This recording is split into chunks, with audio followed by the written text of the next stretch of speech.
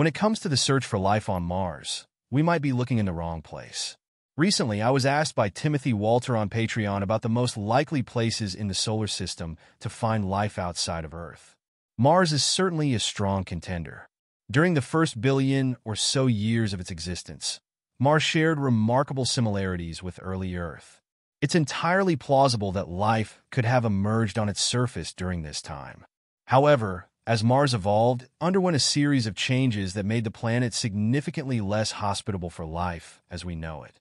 This is why NASA's rovers, such as Perseverance, have focused their investigations on ancient sites like Jezero Crater.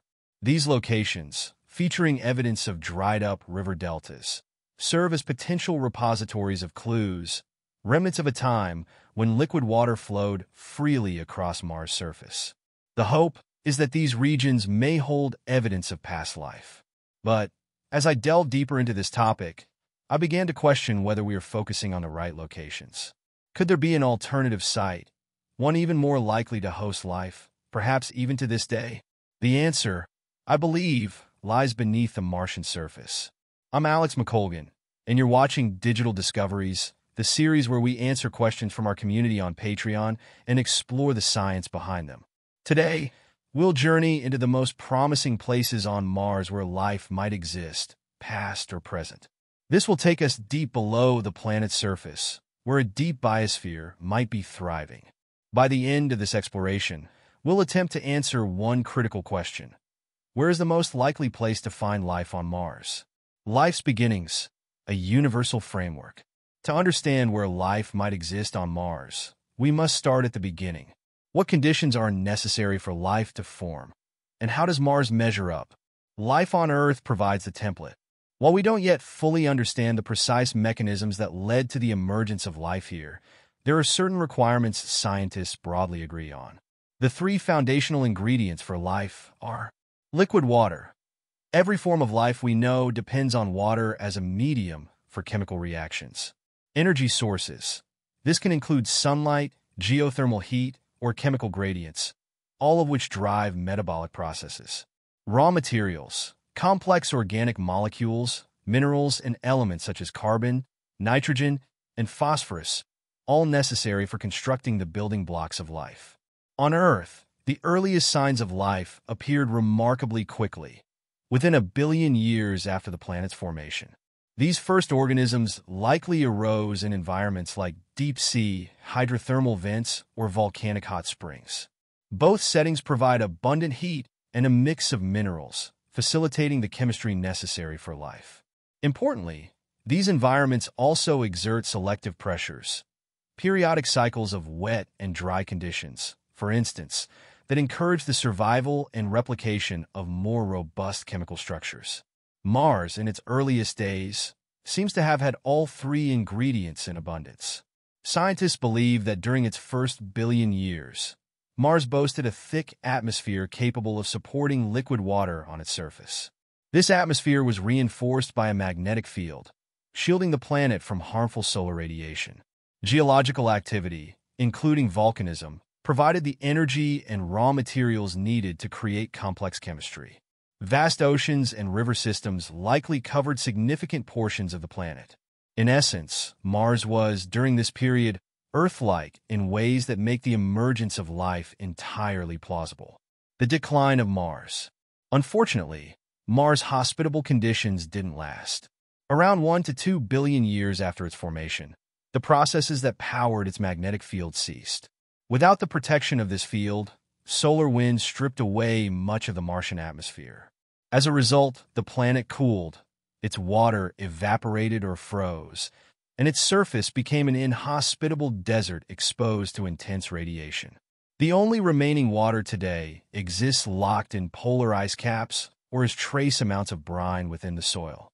NASA's exploration strategy assumes that if life did exist on Mars, it must have emerged during this earlier, more favorable period. This is why Perseverance is tasked with analyzing ancient sediments in places like Jezero Crater. These sediments could contain fossilized microbial life preserved from when the crater was a lake. Even more intriguingly, some studies suggest that certain microbes on Earth are capable of surviving extreme conditions, including desiccation, radiation, and freezing, for millions of years. It's conceivable, then, that similar microbial life could be dormant in Mars' ancient lake beds, waiting to be discovered. Going deeper, the case for a subsurface biosphere. While ancient lake beds like Jezero are promising, they might not be the best place to search for extant life. For that, we need to look beneath the surface. Mars' underground environment offers several advantages that could allow life to persist even today. Beneath the surface, organisms would be shielded from harmful radiation and temperature extremes.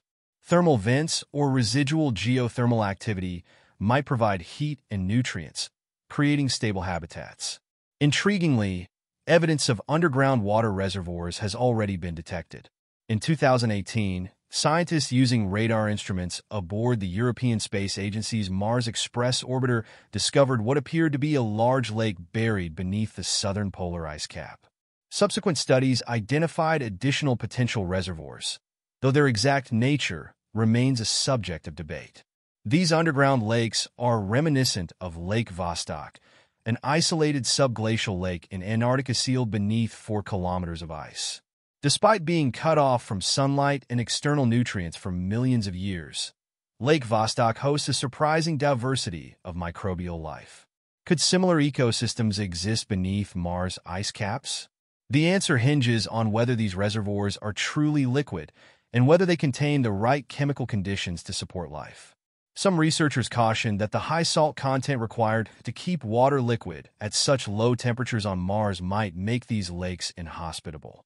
Others suggest that the radar signals interpreted as lakes might instead be due to unusual geological formations, such as layers of highly reflective dust.